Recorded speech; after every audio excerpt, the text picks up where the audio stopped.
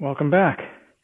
The mast has been successfully painted. Looks not too bad in spite of having to be roller brushed instead of sprayed with a spray gun, but it looks quite good.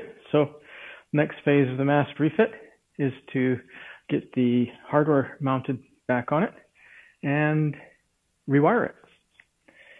Not necessarily in that order. So today I'm going to I'll probably start with the hardware. I'll have a look at it and clean it up maybe and start bolting it back on. In other news, the rigger called today and he says that he is ready to put the rigging back on. So the only thing holding me back is rewiring and putting the hardware back on. I don't expect the hardware to take too long, perhaps one evening. And the wiring probably take a little bit longer. I've got to be careful with it because I'm using the old wiring to pull the new wiring through the conduit inside the mast. Don't want to mess that up. And I am waiting for two new items. I've got the lights, replacement lights for the navigation lights here coming. They're actually coming from China, I think. They're LEDs, but they're the same size, shape. And I've got another bit of electronics that I need to mount on the mast, which I will tell you about in another episode. But for today, we're going to get busy with the hardware. So I've organized all the hardware that needs to go back on the mast onto the workbench here. And it's not in bad condition.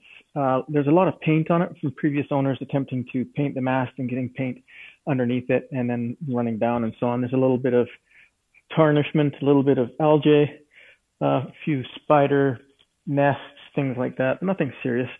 And so I have to clean it up. Now, being the lover of tedious work, I thought to myself, I wonder if there's an easy way to clean that. And fortunately for me, there is. Let me introduce you to the Sonic Cleaner. This is the ultrasonic cleaner. One of the club members had this sitting around his shop and never used it, so he has donated it to the club here. And the principle behind the thing is that it uses high-frequency sound waves to vibrate dirt off of whatever you put in the thing. So come and have a look. The ultrasonic LC30H, whatever that means, by Elma. And it's basically a small tub.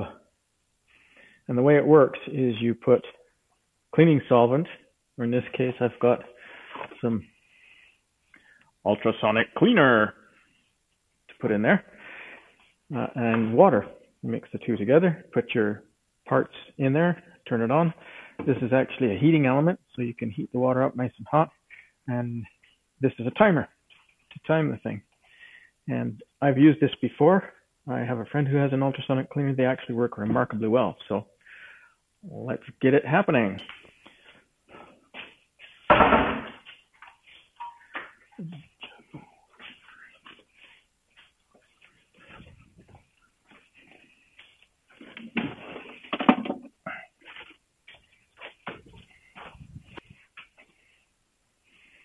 First ingredient, water.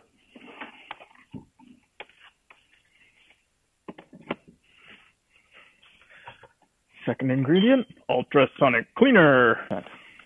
Let's do a very accurate measurement here, shall we? It looks like about 10% to me. We put our bits and pieces in the water. You'll notice how carefully I am not getting it in contact with my skin. It's important.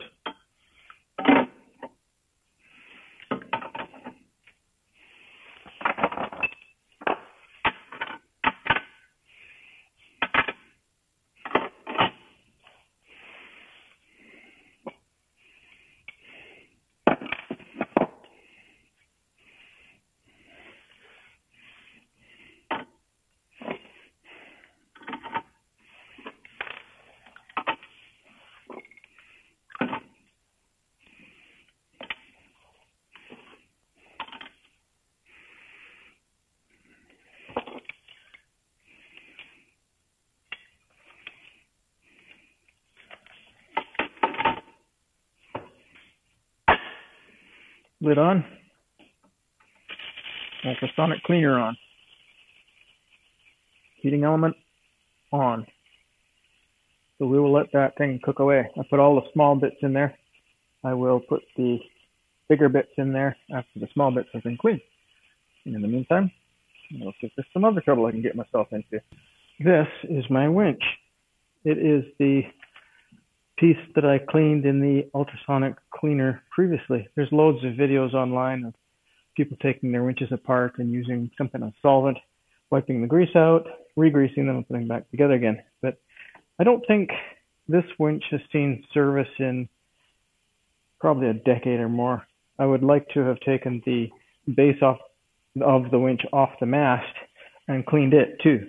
The bronze has got a nice green patina on it, but it has slotted screws in it, and on these two here, you can't see it on the camera, but I put my biggest screwdriver in there and a wrench on it to turn it out, and they just started spinning out.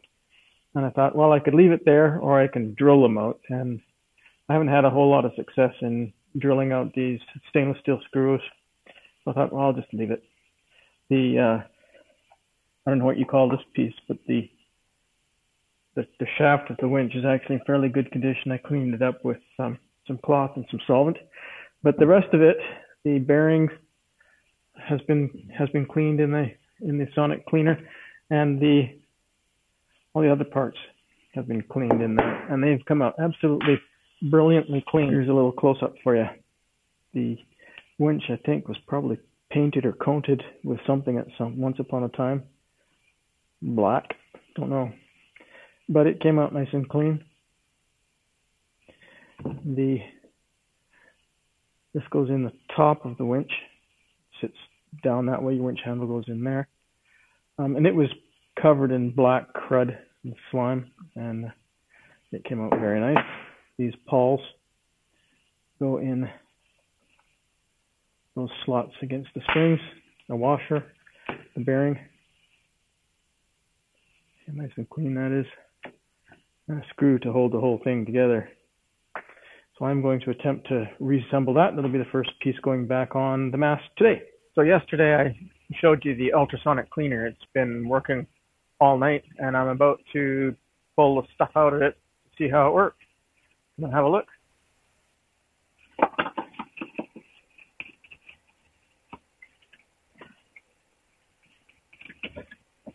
That white crap is old paint, so the ultrasonic action has loosened it up so that it just brushes off real sweet. Now this block I put in there, it was covered in algae and gunk, and I thought I'd take a chance to see what happens, but well, I see the body of the block is aluminum, and it actually took the anodizing or whatever off of it. That's interesting. I don't know if that's important or not. It's a Schaefer block.